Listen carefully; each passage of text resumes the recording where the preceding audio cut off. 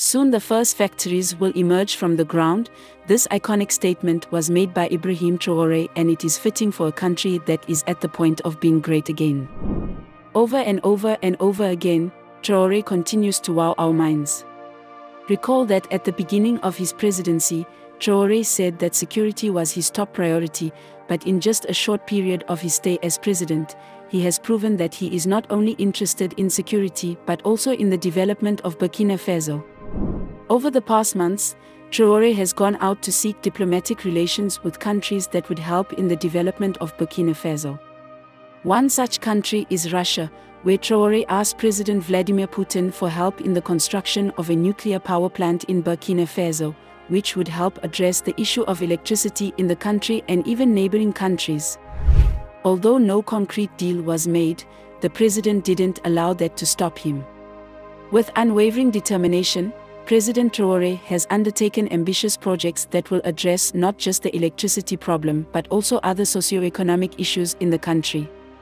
So, what are these mega projects? Modernization of roads. Prior to Traore's presidency, if you had visited Burkina Faso, you would have observed that the roads were narrow, unsafe, and degraded. But, thanks to Ibrahim Traore, this reality has changed drastically. In just 9 months, over 70 kilometers of roads have been constructed, and others are currently under construction. These roads will facilitate transportation along with bridges to ease river crossings, and as a result, traders can now transport their goods more easily and safely. The people living in the regions where the new roads were constructed have expressed their gratitude to the president. I am very moved. The entire population is very satisfied with President Traore, who remembers us, stated a Burkinabe citizen. Community Entrepreneurship Program. Over the years, economic progress has been hindered in Burkina Faso due to the terrorism crisis.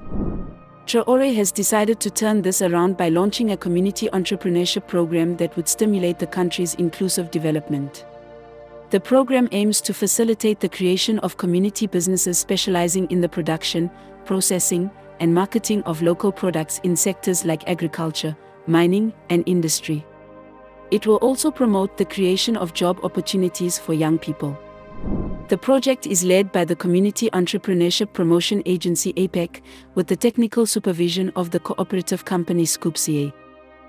APEC intends to launch the project with the development of tomato paste manufacturer Safato, which will include 2 new processing plants, and the establishment of a semi-mechanized gold mining firm with activities on 3 sites. Other projects include an agricultural mechanization and intensification program that will create 1 million direct jobs in 2 years, and a central purchasing office for fresh produce.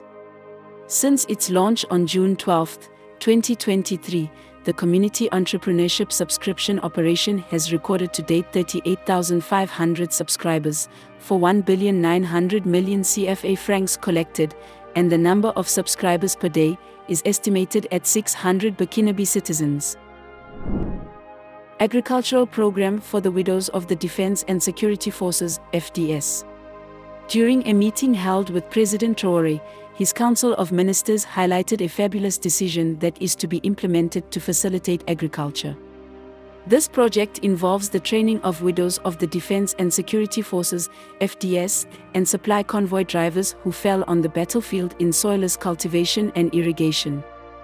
This means that these women will be able to take charge of their own affairs regardless of the fact that their breadwinners are no more, and it will also aid in boosting agricultural production in Burkina Faso. This program highlights the fact that Traore, like Thomas Sankara, cares for women. Africa Mini-Grids Program.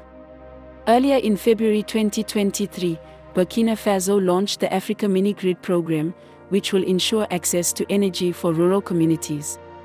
So, while Russia has not made any concrete efforts to help in the construction of a nuclear power plant, this Africa Mini-Grid Program can help to solve the problem of electrification in Burkina Faso. The project will be active in 7 municipalities across 7 regions, and with the help of this program, isolated communities should be able to power their homes, schools, and small businesses with energy. By boosting livelihoods and providing income-generating activities, the project will also help the government's COVID-19 recovery efforts and increase the resilience of vulnerable communities. Burkina Faso's National M project, which will last 48 months from February 2023 to January 2027 and cost more than 1 billion CFA francs, is supported by the GEF, UNDP, and the Burkina Faso government. Water, Sanitation, and Agricultural Program. The African Development Bank recently signed a loan and grant agreement with Burkina Faso's Minister of Economy, Finance, and Perspective, Abubakar Nakanabo. This financial agreement of about 114.27 billion CFA francs will support 6 projects in Burkina Faso, notably in the water, sanitation, and agriculture sectors. Of this funding, 30.196 billion CFA will be used to implement 3 water and sanitation projects in Burkina Faso. The project will last 5 years and will include the installation of 30 drinking water delivery systems, which will include 100 huge boreholes, 200 standalone water points, and 160 wash houses. The government of Burkina Faso also intends to modernize 30 current water supply facilities. In order to prevent open defecation in Burkina Faso, 10,000 family latrines and 500 blocks of public latrines will be built. Settlement of internally displaced persons. The terror problem in Burkina Faso has forced thousands of people to flee their homes and livelihoods. Minister Nandi Sam/Diallo, who is in charge of solidarity, humanitarian action, national reconciliation, gender, and family, has reported that a substantial number of households have returned to their homes after being displaced by terrorist activities. Diallo stressed that the administration is actively handling the repatriation of IDPs.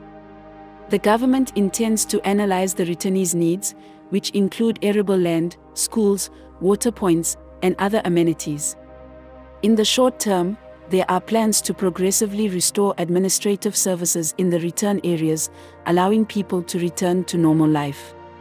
Captain Ibrahim Traore's accomplishments in road and other infrastructure upgrades are a compelling monument to his dedication to Burkina Faso's progress.